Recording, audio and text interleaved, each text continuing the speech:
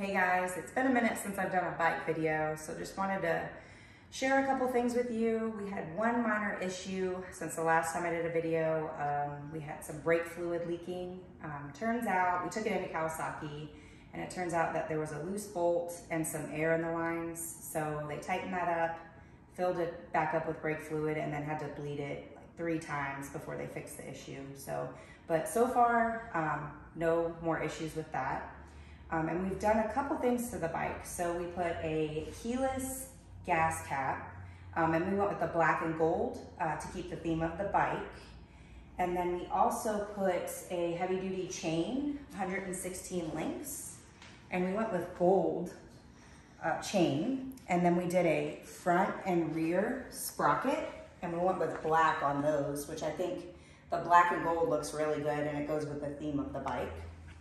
And then we also lowered it 1.5 inches. And so since we lowered it, we had to put an adjustable kickstand on, which you can see there. And then we also put a stand on, so that way we can put it on that when it's in the garage or we're working on it. And that's it for now. So a couple things that we'll be doing next are we ordered some stealth mirrors with integrated turn signals.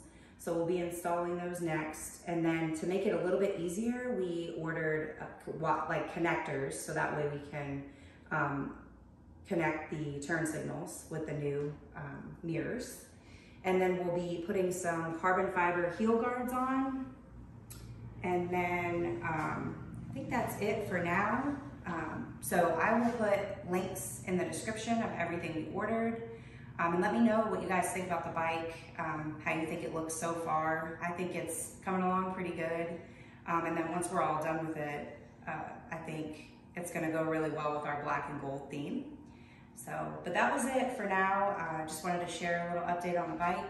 Let me know what you guys think, and like and subscribe. Thanks guys.